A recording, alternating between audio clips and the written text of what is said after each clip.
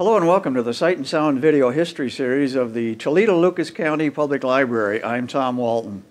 One of the joys of hosting Sight and Sound is the opportunity and privilege to sit down and talk to people I've admired for a long time, and our guest today is certainly on that list. Stan Odesky's record of service to his community is an impressive one. He's best known probably as the region's preeminent political forecaster, pollster, and a man to whom many public agencies and candidates have turned over the years for advice and counsel and forecasts.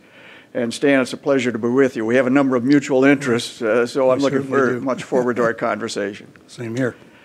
You spent your career in a line of work that I always have found fascinating as a journalist, and we'll get to that in just a little bit, but I want to start out with some biographical information, if you will. Let's talk first about your early years. And if I have this research correct, you were a Yankee Doodle dandy, born Absolutely. on the 4th of July in 1937. Is that right? Not only that, I came out 2 months early to make sure I would hit the 4th. Well, so perhaps that explains your natural affinity for political endeavors and so forth. And Never thought of it that way, but that's possible. I didn't know until recently that your first name, your first full name, was Stanford, not Stanley. What was the significance of Stanford to your parents? Actually, well, she didn't want the Stanley because she didn't want Stanislaus. And then in the 4th grade, there was another student, Stanford, and me, Stan Lang and Stan Odesky. We flipped the coin, so I became Stan, and he held on to Stanford. So that was the angle on how we got to where we are. But there was no relationship to forebears or anything? Oh yeah, in all cases in the Jewish religion, you're named after. So I'm named after my grandfather's brother. Okay. Now you mentioned your grandfather. You have a Russian heritage we should talk about a little bit. Your paternal grandparents, Henry and Ida Odesky, I believe were their names, were born in the 1860s in Russia. Why did they emigrate to America? Oh, I think in the early 1900s when they emigrated, both grandparents, by the way, at that time, it was a situation of the economy hassling the Jewish population in some of the small pogroms that were going on, and just an opportunity for a better life. I mean, I never really got in direct conversation on that with my grandparents, but I've done an awful lot of research, genealogical research, and for instance, I found that my grandparents on my mother's side that came from Lithuania lived around the corner from each other there. My grandfather went to Boston. My grandmother came over here as a sewer in a furrier job, and then he was on his way to the West Coast to open up a shoe store, stopped here to see Mamie, and stayed, and they got married. So that situation was here. You can take it a step further. It's interesting. Again, here in the local history department, I came across the fact that both grandparents were naturalized at the same day. And they didn't know each other, both grandfathers. They didn't know each other at the time until my father and mother started going together many years later. One was in the Woodward side of the world, on the other side of Franklin. Clearly, one of the advantages of having a researcher in the family is you can trace that family tree, you know, where to look and where to go, including the public library. They did live long enough for you to know them? Yes. Not my grandmother on my father's side. Ida passed away in 1937, before I was born, visiting in Indianapolis, where a couple of her girls went. There were 8 kids. 6 stayed here, 4 boys and 2 of the gals, and 2 went to Indianapolis. Now, your father was Irving, is that right? Irving Odesky. Your mother, Marion? Right. What are your fondest memories, Stan, of your one parents? thing you're going to find is nobody will know my dad as Irving. His nickname was Butch. Yeah. And he, I think it was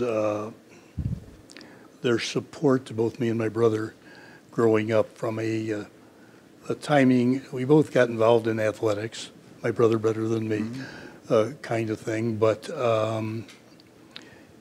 while my dad started out working at the Blade for many, many years and worked with the downtown newspaper boys on distribution, then he opened up a little store at the bottom of the stairs when you go into the Blade building, coming in from the city office building side, and then he started a store over on Cherry Street at 2222 Cherry, across from St. Vincent's. Yeah. he worked there literally full-time. My mother used to go in to help out at lunchtime so he could go out and then go out on his purchases. And I forget whether I was 7 or in the 7th grade when I started there. So you did work at the store? Oh, I sewed a jerk till I was halfway through my master's degree and had to quit so I could That- write my dissertation and get out of school. Really? Well, that store, that shop is certainly well known to a lot of Toledoans. It was, I think, known as Odesky Sweet Shop at one Yeah. time. Well, that's a lead-in to, everybody called it that. I was on the inside, I called it Odesky Sweatshop, but it was a little different. Odesky Sweatshop. I should have seen that one coming. No, it was a great place. A lot of people drop in, a lot of people from the hospital that hung out there. And what was very interesting was my dad's relationship with the orphanage across the street. I didn't realize, somebody maybe 40 or 50 years later that I ran into in a market research situation told me that my dad was giving allowance to maybe 25 or 30% of the kids.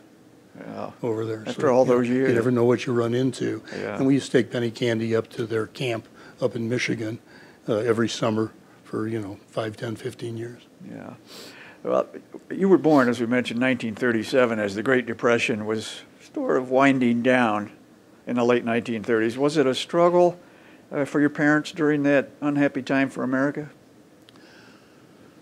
Well, I pretty much told you the store and the job history. So I guess I don't know. I was too young.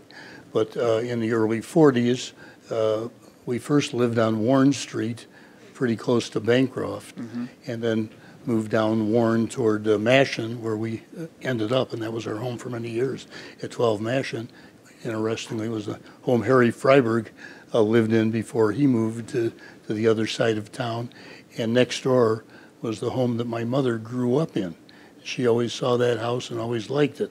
So that's how we ended up there many years later.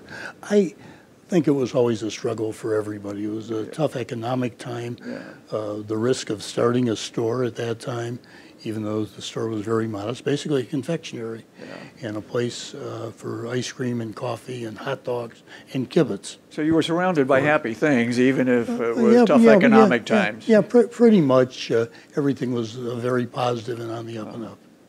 Yeah, yeah. You had 2 siblings? One sibling. One sibling. Brother Marvin. Brother Marvin. And was he older or younger than you? 3.5 years younger. Okay. Was there a sibling rivalry there? Not so much, because we weren't really in school together. I mean, when I got out of high school, he came in. We went to Fulton Grade School, which was an excellent grade school.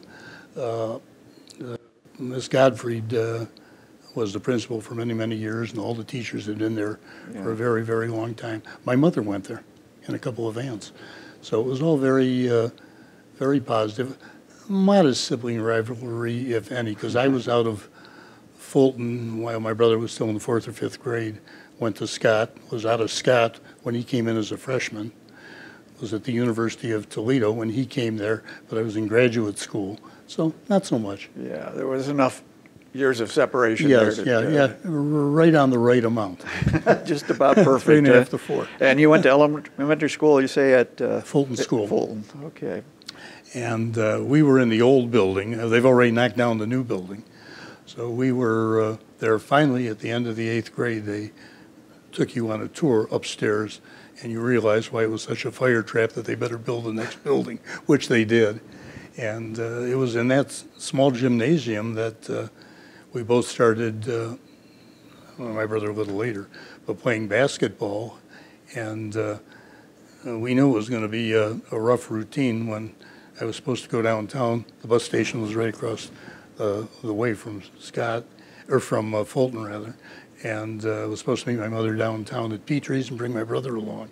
And I had a chance to try out as a 6th grader for the 7th grade team, so I never made the bus.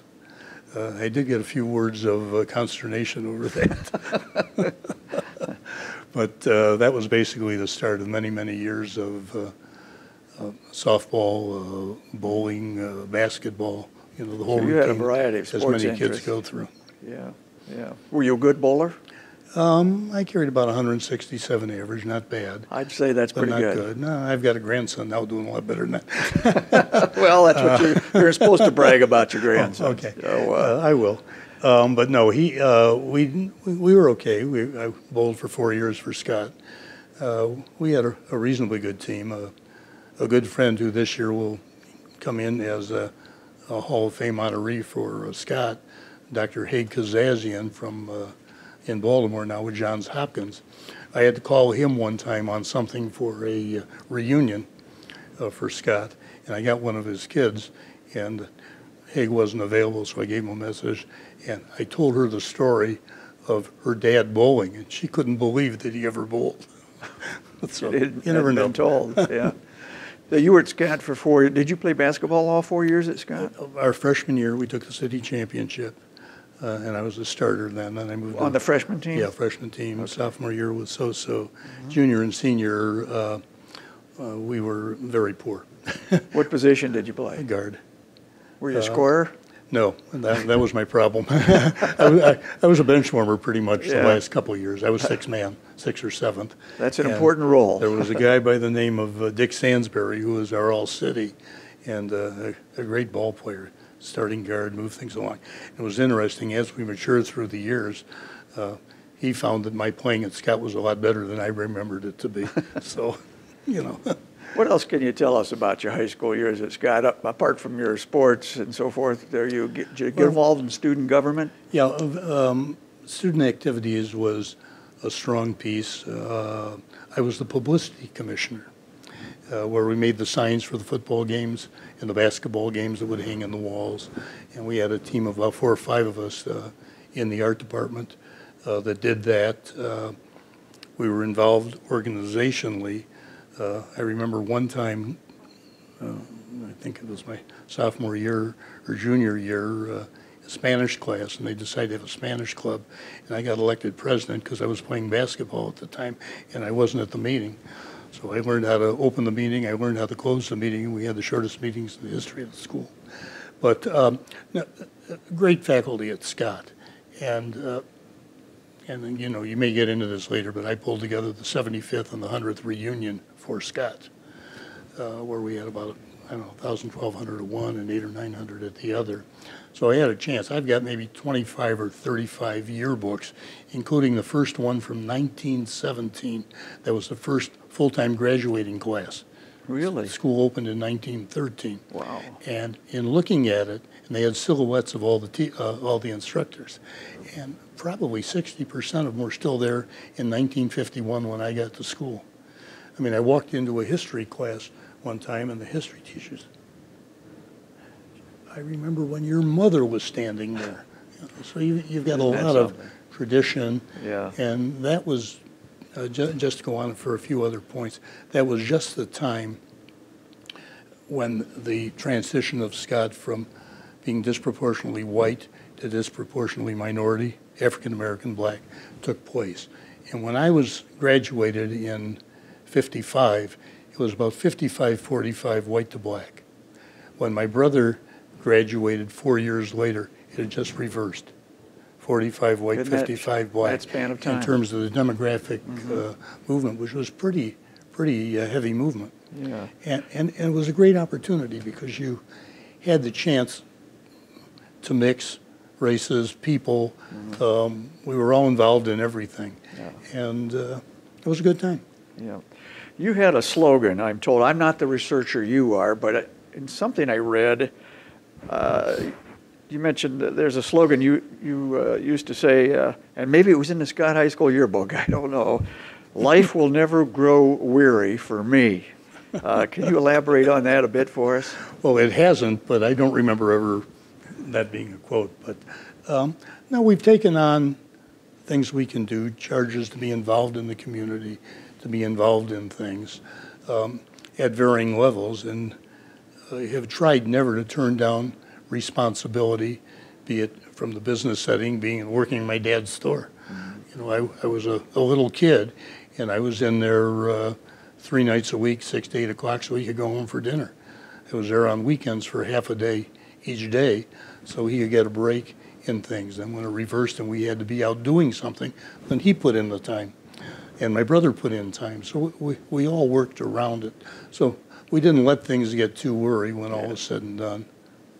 Were there ever any expectations placed upon you by your parents in terms of a profession or what to do after school, after high school? No, not at all. College was never a second guess. I was going to do that, and I didn't look too far. I thought University of Toledo was going to be right because I knew that it was going to be financially difficult all the way around, and that I wanted my brother to have the same opportunity. So I wasn't going to go wherever. Plus, I didn't go to the University of Toledo. I went to TU, Toledo University, sponsored at the time by a 0.25% millage from the city of Toledo, and worked on the last campaign in 1960, my graduate year, under Jim Bruner, who was the marketing professor, Dr. Bruner, and he organized all the teachers, all the students. I was in graduate school at the time, the graduate students. So I had a team that met out at Libby High School, and it rained like the dickens that day. And I'm sure it was the feel-sorry support for all these all wet kids that helped move the vote that just passed. And then while that was going on, or just after, Toledo, Akron, and Cincinnati, called Akron, Cincinnati, Toledo. We went down to the lobby in Columbus. I was president of the student body at the University of Toledo. As a byproduct, my brother was president of the student body at Scott. And the three student body presidents and the presidents of the university, Dr. Carlson, we were all down there. And I knew we were in deep trouble. I wasn't too much into politics at the time. But when the chairman of the committee was from Ohio University in Athens, I knew we were probably not going to make it quite that year. But we did soon thereafter, 2 or 3 years later. Efforts to get the university state supported. State supported, so that it could continue and it could grow. When did that finally transition? I think in the, well, we were down there in 60, probably 62 or 63. Is when it got its first state aid, all three schools. So the university transitioned from a municipal university to state-supported. And you were on the student senate while you were at UT, and then you ran for student body president? I ran unopposed for student body president. They knew better than to take on Stan Odesky, right? No. I think they didn't realize that there was a full scholarship available, that if you did that. And the year before, I had been a business manager for the yearbook, the Blockhouse, which was half scholarship. So those two things helped go through. But yeah, when I was president of the student body in 1959, and I thought we did some very interesting things. We changed the alma mater. Well, that's an interesting story. What happened there? Well, let me give you a few, and then we can come back to them. We started the Athletic Hall of Fame. We got the chimes going again, and the university tower. Yep. Yeah, and there was something else that I forget. The story on the alma mater? On the alma mater was one of, it was to Cornell's Cuyahoga Waters. So everybody could hum it, but they didn't know the words. So we talked to a little committee we put together from student government, talked to the music department, we talked to alumni, we talked to others, and we put together a committee and ran a contest and had 3 or 4 original music and words supplied, and selected one of those and introduced it at homecoming in 1959. Now, 50 years later, I had to call Dan Savig to remind him of that, and they brought back, I don't know whether the gal was still living at the time. She was an AOPI graduate from the University of Toledo, and her husband, one wrote the music and one wrote the words, and they had them at the session and straightened out what was going on. Yeah. They've still given total credit to the alumni for doing it, but it was actually the undergraduates that started that one. When that change occurred, was there much pushback from older alumni who didn't want it changed? On the music, or either one, or the institution setup? No, I don't think so. They probably didn't hear it unless they came to a ball game, kind of thing. And at that time, our records weren't too hot. Yeah. I mean, it was after I got out that we went on with a 30-some game winning streak. So we were kind of 2-8, whatever and whatever. But no, I don't. recall any pushback. Had you paid for your own college education up to that point until that scholarship came along? Was that something you were expected to help pay for? No, I paid for it out of earnings at the store, and my dad paid for books. Now, keep in mind, it was $90 a semester at the time. Yeah. First semester. Now that might not even buy a textbook. That might not even, well, it doesn't, because I taught the market research course there when a gentleman passed away out on the West Coast and they needed some help. So I got recruited, and the books were $120. Wow. I just couldn't realize. It is amazing. Did you have a mentor as a young adult? Obviously, your parents were a big influence upon you. Yeah, the parents. I would think a few of the people, the fellow in charge of student activities at Scott was there. Watson Welliver, who was the athletic director and my first basketball coach at Fulton, was there. So you had that routine. There was an art teacher by the name of, his name was Cuthbert Ryan. They called him Cussy. And he was the one on the publicity commission and a few art classes that I took. But it was pretty much the mix of seeing leaders. Now, the two athletic and student advisory people, Ralph Miracle and Watson Welliver, played for the Scott High School national champion football teams. The one that went out to Oregon, Eugene, Oregon, and they won, and then the one that played at Detroit. And back in that era, Scott was national high school champion twice. Wade was national champion twice. Wow. Which started some of the rivalry. Now, a few years, you graduated from the University of Toledo then, what, in 1959, 60? In 59 undergraduate and 60 masters. Okay. And a few years after college, you married the love of your wife, your wife Sheila. Right. How did the two of you meet? She was down visiting her boyfriend in Miami Beach, along with her mother, and I was down there. I took a wrong turn on my way to Atlanta, Georgia, to a fraternity convention.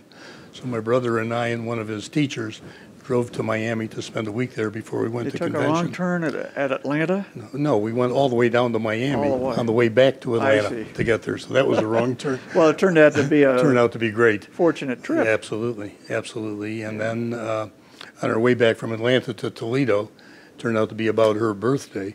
So I sent some flowers, in advance. And I guess one of the other fellows she was going with from time to time was sitting out front when she got home holding on to my flowers to give to her. So we came through Pittsburgh, and then she was enrolled at Penn State. So we went together for about 6 or 8 months, and I proposed, and we were married within the year. Wow. It was too far a trip to Penn State. That's great. Now, you've been married, what, 53? 53 years. Yeah. We're sitting here in December of 2016, 53 years of marriage. Right. Congratulations. Thank you. After college and your marriage, you had some new responsibilities. Did you know yet what you wanted to do for a career? Well, I had written my dissertation on an analysis of the opinions of Toledo residents concerning Toledo, Ohio, 1960, under the tutelage of Dr. Jim Bruner. The same one that put me out in the rain at Libby. And you were able to use the senior class in marketing research, to actually do the field work. So we developed a survey, I developed a survey, with his constructive criticism, and we selected a random sample and had the class go out and actually do the interviewing. We got it tabulated, and actually the person now borrowing and reading it is Dr. Johnson, the former president of the university, who knows a lot about Toledo. Just for background information, I think somewhere in your career, I lent it to you, I've lent it to Tom Troy, I've lent it to a lot of people through time, and it's the thing that's interesting, things haven't changed a lot since 1960 in terms of Toledoans' attitudes about Toledo. It's my hometown. I'll listen to all the noise, but I still support it. Is the bottom line. You probably found to be, well, I'll ask you if you have found to be true, something I've noted over the years, and that is that people who were born here sometimes are the harshest critics, the lifelong residents. People who come here from somewhere else are the biggest cheerleaders. Right. They think it's great, and we don't understand why people are not more positive. Do you find that to be the case? To some extent, but what I found is all these old-time Toledoans will support it when you talk. It's when they talk among themselves, they might be negative. I find that when they go outside, it's a little more positive than that. Circle the wagons kind of thing. Yeah, circle the wagons kind of thing. And mostly people want things to happen on the good side, I find. Yeah.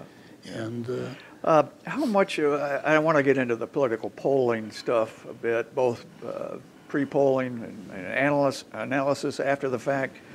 How much of political polling, whether it's for a race between candidates or perhaps for a tax levy, how much of that polling is based on science, and how much, particularly in a local race here in Toledo, is based on kind of a gut feeling, seat of the pants, if you will? well, I don't know how others do it.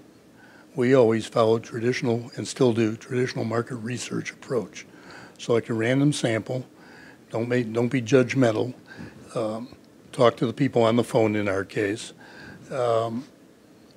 and we found we've got pretty straightforward responses. It's getting a little more difficult to get people on the phone now than when we were first there.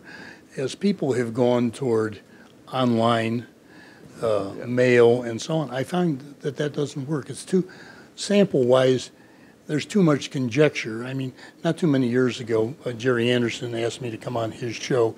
He had received 2 polls at about the same time that were showing a 4 or 5 different spread on, I think, the previous presidential election, the Obama second go-around. And he was wondering why. And when I got into the only place to find it is the technical analysis, how they did it. They were having difficulty getting interviews with minority. They were having difficulty with some other subgroups. One was Republican-based, one was Democratic-based, and they made different judgment calls on how to weight the data. And by weighting the data, they were impacting the results. Mm-hmm. So technically, at least locally, we've tried with everybody to be pure, even to the extent that we've turned down business. Yeah, I would if think, they were trying to force you in some direction. I would think that people would give a different response if you and I are talking on the phone, for example, and you need an answer right now, than if they're sitting at a computer keyboard and they've got all afternoon to ponder it. Well, that's true in terms of top of mind. But keep in mind that market research came out of the sociology professors, and they're the ones that kept things technically correct to be making judgments. Then the market research business built up. I mean, I've been in it for 55 or 60 years, and it didn't start much before me. Howard Trumbull, when he started National Family Opinion locally, started a mail panel, M-A-I-L, and that was different because that was a quota sample, not a probability sample. And I ended up being an R&D guy there, and my job was to convince people like General Mills, General Foods, Procter & Gamble. They'd been doing it this way forever, going house to house. Now they couldn't get the cooperation. They were getting doors slammed on them. Why was this other stuff successful? So we replicated what they did by mail and found your marketing decision wouldn't be any different. So we were doing 3,000 studies a year for the major manufacturers across the country. Yeah. Now, politically, locally, just to get back to that for you, those have always been probability samples of the only decision we've made is registered voters in an election similar to the one we're covering. So, for instance, we take out presidential in non-presidential years because you get an extra 10 or 15% that show up that vote differently. But one of the reasons most of the levies now go in presidential is some of our advice because many of those people vote positive. So you can pick them up that one time. And that's why this year, when there were, 5 or 6 countywide levies, I wasn't nervous about any of them. How important is the question, the way it's phrased, the way it's asked? Is it possible for a pollster unintentionally to sway a result by the way the question's asked? Sure. Or intentionally. Or intentional. And there's a lot of research on that and how to get around it. But you've got to be careful. We try to be as neutral as we can possibly be and not push it in one direction or the other. We might take a series of statements, for instance, on a levy, and have an agree-disagree 5-point scale. Do you strongly agree, somewhat agree, neither agree nor disagree, and so on. And that way we can phrase it any way you want, and they can either be for it or against it. Right. So we try and get around it then. Way than just yes or no. Or... Yeah. And also on candidates, you've got to make sure to rotate the name. If you're going to ask Smith versus Jones, you better have an equal time of doing Jones versus Smith. So every other interview goes the other way. And that's pre-marked on the questionnaire and done in all the things we do. So you got to be careful. There's some guidelines.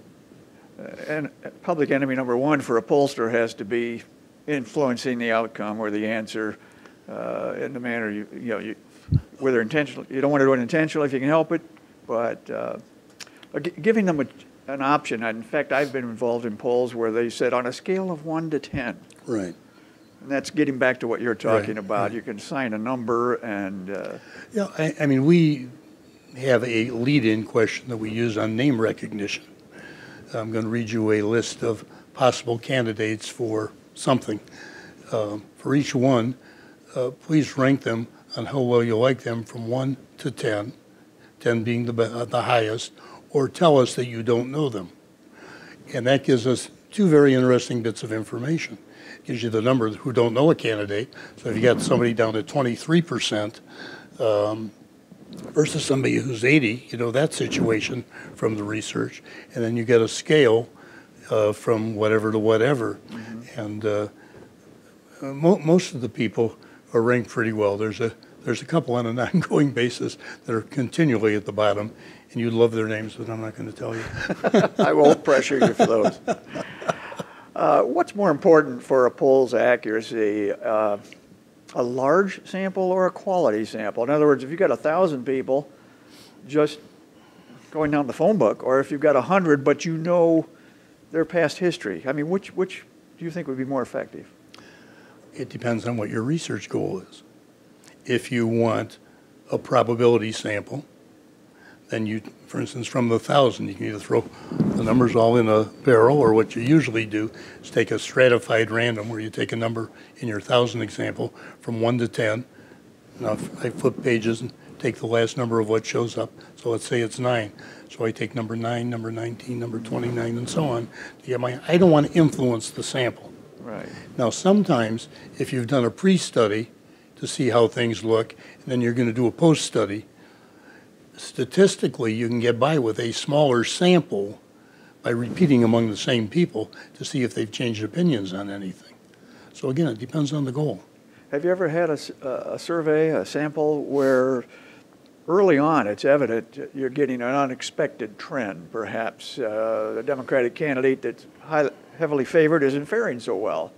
Does that happen a lot? And does that tell you ahead of time maybe the Democrat's in trouble? I don't get to look at it ahead of time. I wait to see the results cut at 150 or 300, so I've got all the data in front of me, because we know in the interviewing process, and the one thing we wait, or we don't wait, but we manage, and I get in trouble every time I say this, is women tend to pick up the phone at a higher proportion than men. So we have to balance that out. So after a while, we're monitoring to make sure that always stays within a 45-55 ratio. And if it gets outside of that, then we got to ask, is there a male we can speak to try and balance it?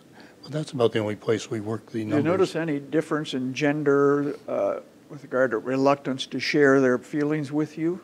No, and what's really fun is every once in a while, when one's answering, the other one gets on the phone and says, I didn't tell you that, or you get some cross-conversation going between mom and dad the households, because they want to know what's going on, who's calling me and why. But no, I mean, obviously the opinions are different by gender, by age, by where they live. I mean, a phenomenon here is the city of Toledo versus the suburbs. Right. In terms of what goes on and the areas of the city. I mean, one of the things on the prediction side of things what we used to do on air is we would look at precincts. That was absolutely different than the telephone interviewing. We looked at the time when we first got started in the early 1960s, for the first time we did it was Ned Skelton against John Potter for the first direct mayoral. And the question was, should we stay in party or should we get out of there? So I selected precincts based on the combined vote being representative of the total vote, and selected 36 precincts, or 40 that made up Toledo at the time, and then said, okay, well, if you can't get 40, get 20 every other one. If you can't get those, get 10. They got 10, and they went home early. We're showing a big Potter victory, and but on city council, one of them didn't make any sense. It was like, at that time we were projecting the actual vote count.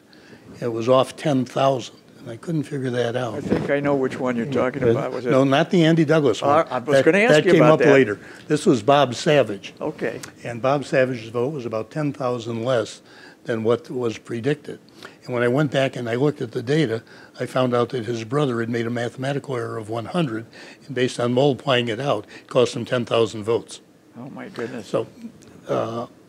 So we modified that the next time around when Bob or somebody leaked the fact that we had done this kind of predicting and that we were pretty much on to Dave Drury at TV 13, who called me and asked if I wanted to go on. And without knowing what I was doing, I said, sure. And we put together a team and we did it. And that was the time that Saul Wittenberg beats Andy Douglas 50.5 to 49.5. No way in the world the system is that sensitive at that time. So after that, we eventually also did this in Buffalo, and they were smarter than they were, and if it was too close, they called it TCTC, too close to call. So we used that approach afterwards. You always learn something in the system. Was that the election where Andy initially appeared to have lost? No, that was a later one. That was later. That was a later one. That also caught everybody by surprise. Well, it was corrected, but... Well, that caught everybody by surprise but us. We had Andy Douglas in the top 8 for council because we went to the precinct. That whole system, let me give you 2 seconds on how it works. Yeah. We selected the precincts that ran, every 10th one. Okay, then we made sure they were within 0.5%, the total vote, of a previous similar election. If not, we modified by 1 going in one direction or the other. So we ended up, we always had precincts within 0.5% of a previous election. And then we had a team from a drug and bugle corps, parents, that went out to the precincts and they copied the vote. By law in Ohio, you post the vote at the precinct before you take it downtown. So quite honestly, we weren't any smarter than anybody else. We just had the vote an hour earlier. And that was the system. And if it got too tight, then we call it TCTC. But if it went in the direction we had said, we took credit for it. Bottom line, we ended up with correct 396 out of 400 elections that we covered over that time span. Yeah, that's quite an impressive record. Yeah. Well, you've done polling for the Port Authority, the Regional Growth Partnership, the Toledo Lucas County Public Library, TARTA, the list goes on. List goes on. Is it possible, I'm going to embarrass you here a little bit, that you may know more about the workings of government in Lucas County than any other individual? Oh, absolutely not. Mike Beasley knows more. At least Mike Beasley thinks so, doesn't he? I'm really not behind the scenes. I know very little of what goes on there. We help them out. We work on the levy. They're on every, 2, 3, 4 years. So there's nothing in between. So, no, I think we knew more about it when we were doing tracking of attitudes toward police, fire, and garbage pickup for Donna Owens with, when she was mayor, we would periodically, quarterly, bring a team of people that worked for the city to City Hall, and you'd see the lights on 2 floors in the evening. And we had pre-selected a sample, and they did the interviewing. so they could keep costs down for the city. And there we had a chance to monitor overall attitudes toward government, how things were going. Yeah. Speaking of attitudes toward government, didn't you also conduct a study regarding the possible reform of Lucas County government? Well, I was on the what is the group that CEG? CEG kind of thing. I was on one where we talked to you earlier on TV with the convention hall, and then we were on one for city government or county government, the merger of the two. Yeah. That's what that one was all about. MetroGov, I think they call it. Something like Unigov. Unigov, Yeah. 3 or 4 cities, Louisville, Akron, Indianapolis. I mean, it's basically the Indianapolis model where they had been so successful. Yeah. And we interviewed everybody but the kitchen sink, and had a lot of information and a lot of good people on that committee who tried to move ahead. We got it to a vote, unsuccessful, and I hope at some point in time that gets around. The only problem, if you look at Cleveland and if you look at Akron, I don't know that much about Louisville or Indianapolis on it, but it took major disasters for the county and the city for things to happen. People stealing, all kinds of crazy things. Yeah. You don't want that here to get to that kind of government. Well, you got a situation here, of course, where you've got a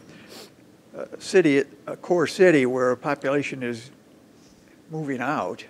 Right. Population numbers continue to decline in the core city, but the suburbs get bigger and well off. Yes, maybe? well, it's been and there are kind of, natural boundaries there. Well, it's been kind of a balancing act. I mean, Toledo went so? down from 350 to just under 300,000. The county was, 450, 500, and stayed about the same kind of thing. And now we're seeing people on a little further ridge moving out. It's going to be difficult to get through because the same way with school districts.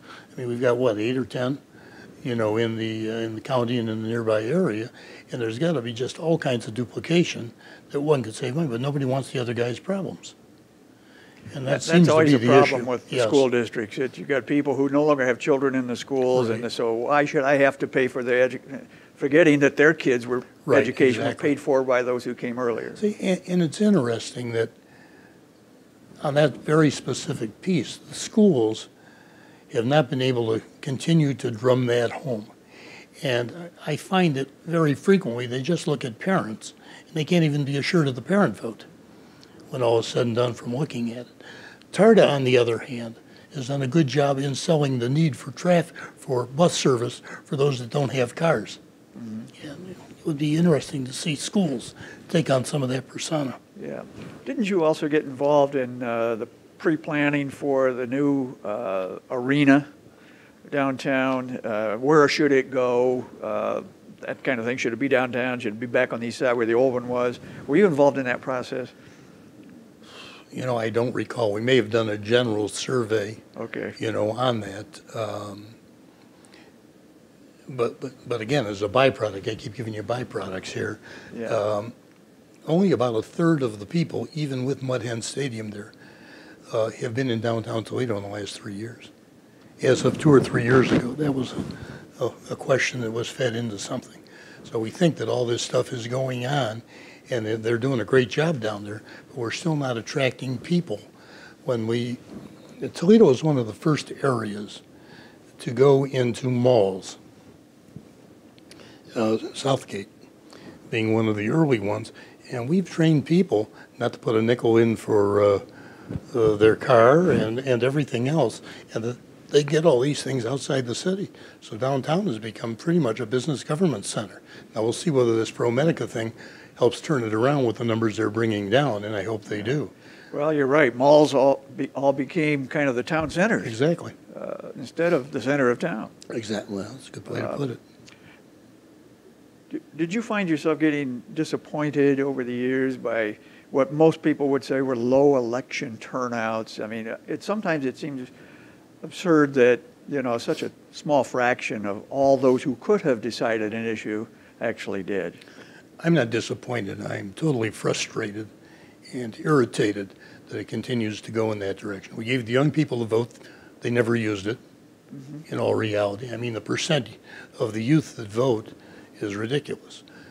The minority population, I've been trying to get groups within the black community to take on responsibility for get out the vote efforts for years, and I can't find anybody willing to take on the task. I mean, even this year it was clear that the vote was, what, 10–15% under what Obama was able to get out for president. It's just a shame. We don't seem to have that same respect for the voting process. And I'm sure when you were growing up, certainly true when I was growing up, I viewed it as an obligation. Exactly. And I don't sense that anymore. I agree with that. That's the case. You mentioned this year's 2016 election. And America has elected a new president, so I've got to ask you, you've been in the business of political projections for a long time, forecasting. Did you see Donald Trump's victory over Hillary Clinton coming? Absolutely not. I didn't see that she would do less good in the major metropolitan areas, and he would do a little better in each of the counties. When you look at the county analysis, there's about 3,300 counties in the United States. Clinton might have gotten about, give her the benefit of 400 or 500 to make up major metropolitan areas. So you got 2,800 out there that he did a little better in each on the Trump side. So I think a lot of it was right there. I think the impact of the minority vote not being as strong, and obviously Trump hit some hot buttons that nobody suspected. But no, I didn't see it coming at all. Mm-hmm. In retrospect, if you get a chance to analyze all the numbers and everything, and you mentioned a few cases here where she did poorer than you had anticipated, than any of us had anticipated. Do you think we've seen the last of her in American politics? I don't think you've seen the last of anybody in American politics. Sometimes it's tough to walk away. It is. I mean, you're probably a better judge of that than I am, but I've never seen anybody that once they were elected and had the responsibility or were appointed has found it easy to turn away. Exactly. In that regard, given your lifelong interest in politics and public policy, did you ever consider running for public office? Yeah, but luckily, no, I never really did. But or luckily, you were about to say they talked you out of it. No. The story is I moved to New York for 5 years, 67 to 72. Okay. And in 1967, Howard Cook, or somewhere just earlier than that, decided to run for state senate. And so there was going to be an opening on council, and somebody wanted to test the use of the political name in Toledo. And they came up with somebody who I had to kick out of a statistics class for cribbing, and I wouldn't use that name. So I said, well, gee, there was a guy out at the university when I was there, played basketball, baseball, football, wrestled, by the name of Gene Cook. Let me toss his name in and let's see what happens. Gene comes in ninth after the first 8 on the list that were the current council. So I set up a luncheon with he and Boyle and Mort Knipe. And we sat down for lunch, and Mort said, Stan, we would like you to. I said, Mort, I'm leaving for New York tomorrow. I took a promotion at NFO, and I'm going to head up the East Coast, kind of thing. He said, well, gee, we want you to run for city council. I said, well, here's Gene. And that's how Gene got involved in politics. And of course, he went on to become one of the most popular vote getters of all time. He was great. He, for 30 years, many of those as vice mayor. That led to, well, I'm sure other things led to it, the involvement with the Mud Hens, and all that activity. And when I'd get back in town or I would spot him at dinner, somebody'd come over and put a headlock on me, Odesky, you're the one that got me involved in it. And he loved it, as you know he loved it. Yeah, I'm sure he wasn't upset with you at all. Not at all. You and your wife have been fans of the Toledo-Lucas County Public Library for many years, and you serve the library. Why is that so important, do you think? Well, being a Kent library kid, it goes back at least for us, to me, for high school. My wife came from Pittsburgh, so it was just the opportunity. We're both major readers, always have a book in hand. I mean, I probably go through 2 or 3 books a week. My wife is the selector for me. But we just think that's an important community endeavor. I mean, all the things, especially in this library, the way it has been sensitive to the public, the way it's attempted to move out into regions of the city to offer activities. I mean, you can come here and take care of passport type things. I mean, it's just all over. Whatever you want is here, and it's great to see the smile on kids' faces as they come in. We just recently took a tour of the new one out in Sylvania, and you know, it's just phenomenal just to see people's faces light up on how important it is. But you can, just as a byproduct, you can never get the director, Clyde Scholes, to leave an election night early. We were out in Maumee one time 20 years ago, and that was when Donna Owens was still running for mayor, second time round or whatever, and I had the vote from that precinct, or not from that precinct, the first precinct called in, plus I had the pass vote for both of those kinds of elections, and on one precinct, I told Clyde he could go home or open up the champagne. They were a winner, because both Donna was ahead of what she had in the same precinct, as was he. He wouldn't go home. And I couldn't even get him to go home on the last election when they were way ahead. You wanted to be absolutely sure. Absolutely sure. I'm not surprised. That sounds like him. Yeah. Stan, you've also been very involved in your Jewish faith. You served as president of the Jewish Community Center several years ago.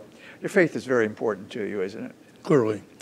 At one time, I was a member of all 3 synagogues in town when my kids were going through the Sunday school, the Hebrew school process. But no, for both my wife and myself, we try to attend services as frequently as we can. For quite a while, we were making just about every Friday night we were in town. But yeah, and levels of involvement, you know, have differed, but we've supported everything we can support. I mean, my wife has been president of 4 or 5 organizations. I've been president of 4 or 5 organizations. Yeah. We both have the philosophy that whatever they are, you attend everything that is out there. Yeah. In other words, you can't lead it and not support it. And we feel the same way in terms of religious activity. You and Sheila had 2 daughters, is that right? Tell us about the daughters. Well, Bonnie is here, and she's taken over my business. Has 2 children. Seth, who is a sophomore at Cincinnati, just back in Toledo for midterm, and my granddaughter, the Queen, Rebecca, is working for Dick's Sporting Goods. She's a graduate of the University of Pittsburgh, and graduated on Sunday and started work on Monday for them over in the corporate headquarters of south of Pittsburgh. And then in Milwaukee, my daughter Cheryl, who went to Wisconsin, has 3 boys, one who is a junior at Wisconsin and will be going to France for the 2nd semester this year. Her middle son, Jeremy, was the state diving champion as a senior in high school for Wisconsin, and got a partial scholarship to Minnesota and is diving for them, and as a freshman doing reasonably well. We saw him in a diving meet in Indianapolis a couple weeks ago that had the silver medalist diver and another from Purdue and another Now, where did Olympian. That come from? Are you a swimmer or a diver in your youth? Actually, in my youth, I'm probably the only one at Scott High School that didn't take swimming. You had to get there to graduate, right? But I had hay fever so bad they wouldn't let me in, so clearly not me. No, actually, he was a gymnast through the 8th grade. And then the high school that he goes to, Nicolay, didn't offer gymnastics, so he was looking for something to do. So he took on diving. Yeah. So that was the extent of his diving training till he got there, and then he moved up through the 4 years. And it's kind of interesting. I don't know anything about it.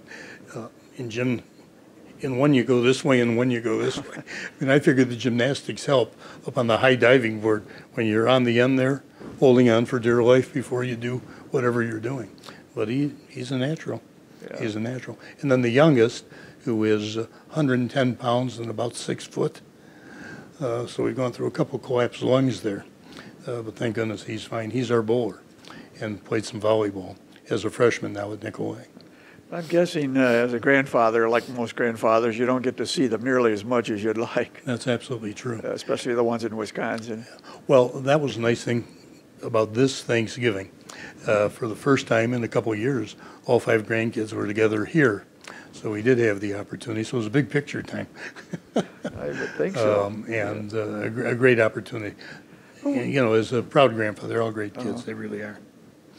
You've watched a lot of veteran public servants over the years. Who are the 2 or 3 that stand out in your mind as most remarkable for whatever reason? Are you talking just locally or yeah, go beyond that? I could throw a few names out, but then I'd be guilty of doing what pollsters well, aren't supposed to do. you don't want to do that on interviewing and create a biased situation if you do rotate the names for it. Actually, I appreciated the efforts of people like Ned Skelton, who never gave up, got into a lot of things. I mean, you remember him swinging across the Muddy Maumee? Or swimming across, he had said, what, in 5 years? Drinking Lake? Yeah, well, whatever it was going to be, he was going to straighten it out. Baseball, we can really give him some credit for. And I got to tell you my Marlon Stewart story. I mentioned it earlier. Marlon Stewart pitched for the Mud Hens at one point in time. They went on to St. Louis. And we lived at the corner of Franklin and Mashin. And to get to Mud Hens Stadium was a reasonable walk. But I told my mother I was going to go to the game. And if tickets were over $1.10, or no, $1.25, because I thought they were $1.10, I'd come home. I got out there and they were $1.25 when I really thought they were 90 cents. So I turned around and walked home. Marlon Stewart pitched a no-hitter that night. Oh my God! So for a lack of 35 cents, and I had the 35 cents. But you weren't going to pay those prices. No, I had told my mother if it was above, I wasn't going. I'll be darned. You missed a no-hitter. I missed a no-hitter. Only time in history I came close. Let's see, other politicians, I thought that Donna did a good job, Donna Owens, you know, as mayor.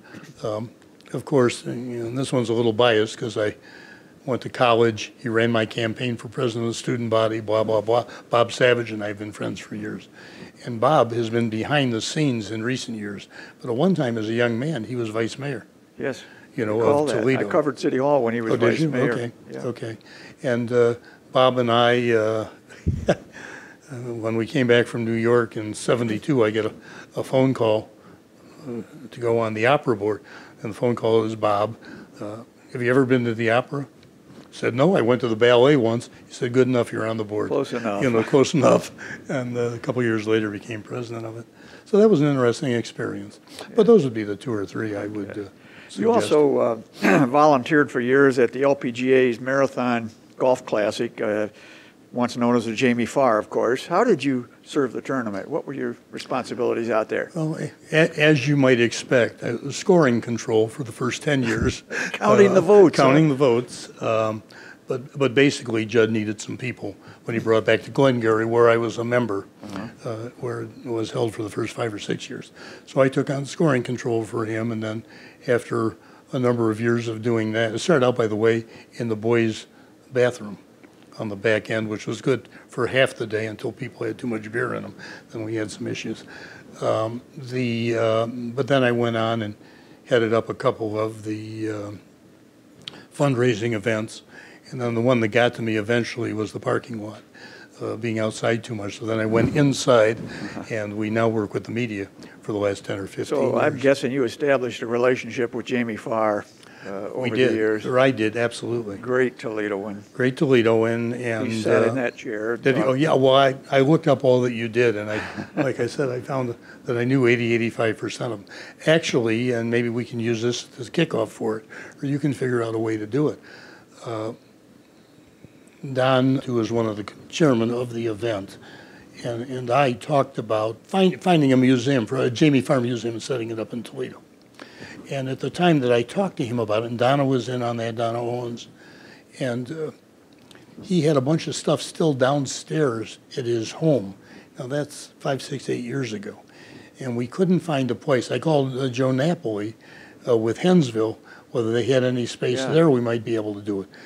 But I thought that would be a great opportunity for the city. I mean, you could actually do it, that as the permanent, and then you could rate That's a marvelous idea. Teresa Brewer and others. Yeah, you know, it's not going anywhere right now. As far as right now it's sitting idle. We did have it to the point that if we had it on rollers in some way, we could bring some stuff into Seagate. Yeah, a lot of towns do that for their favorite sons and daughters. Lucille Ball in upstate New York. That's where the idea came from. Yeah. We happened to go through Erie on a trip, and we stopped at the Lucille Ball home, or homestead. I don't know where that was really where she, and we liked the bakery across the street too, where she worked.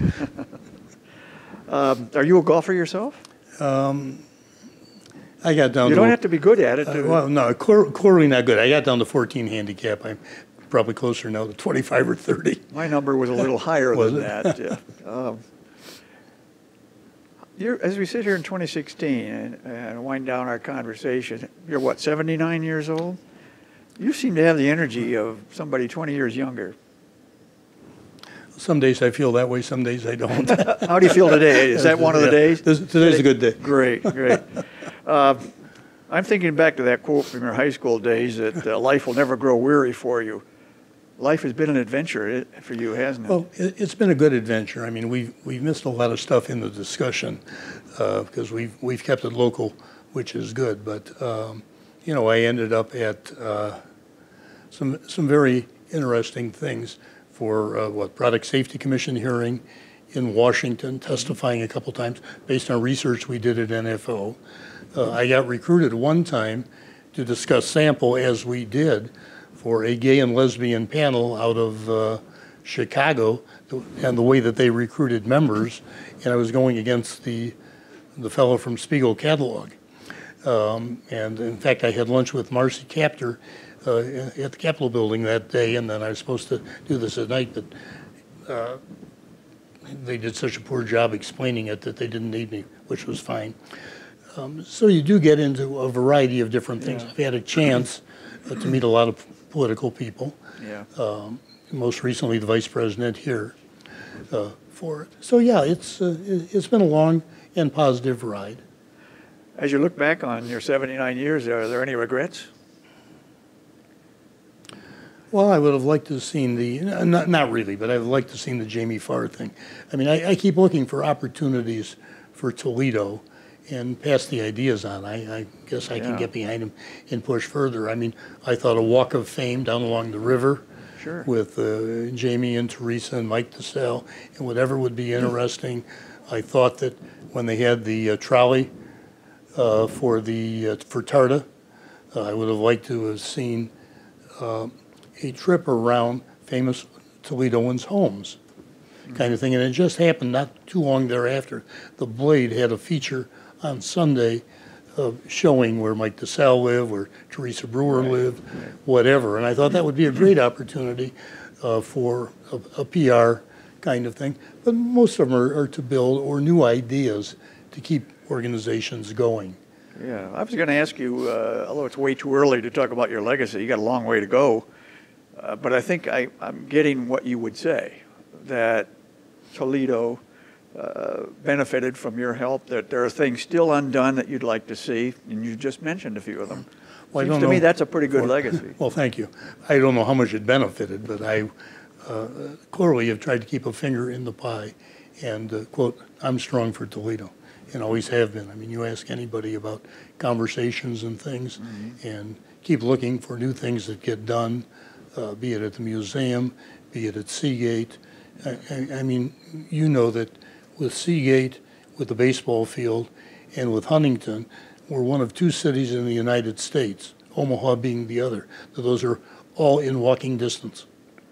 So there's probably a lot of opportunities, and I see it going on now with Hensville and some of the other thoughts. Yeah. Now that's using county money. I would prefer it to be private money to make the stuff happen, just as a citizen, but at least it's getting done. Yeah, it had to happen, and it did happen. Yeah, and, exactly. You're right, downtown is a remarkable place, and a lot of folks still need to discover it. Yes. Well, Stan, time is precious, and we're very grateful to you for yours today. Thank you. And appreciate that. Good health, continued good health to you.